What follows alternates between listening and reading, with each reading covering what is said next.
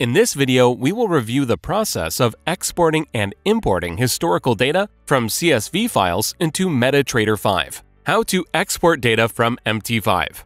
Open MT5, then click on View, Symbols. Click on the Symbols group, then on the symbol.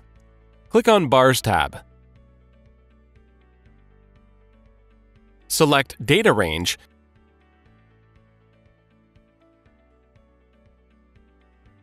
and click on Request. Then you will see the bars. Click on Export and save the data. The data is now exported. How to import data. In the MT5 main menu, select Tools, Options, Charts. Set the maximum value to Unlimited. In the main menu, select View, Symbols. Double-click on FOREX Majors. Double-click on the currency pairs you wish to import. Select Create Custom Symbol. Select the symbol to be copied from your Copy Form selection at the bottom left of the Custom Symbol window.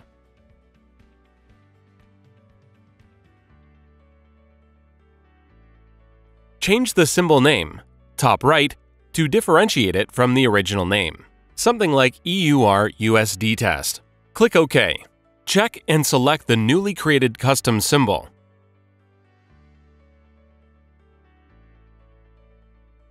Now you just need to go to the Bars tab on top of the symbol windows. Click on the Import Bars button at the bottom of the tab to open the Import Data window. Importing the historical data into MT5. Click on Browse and select the file. The time zone for any test data file is GMT. FP Markets currently uses GMT plus 2 server time, so select 2 in the Shift field. Click OK. Once loading is complete, press OK. Then restart the trading platform.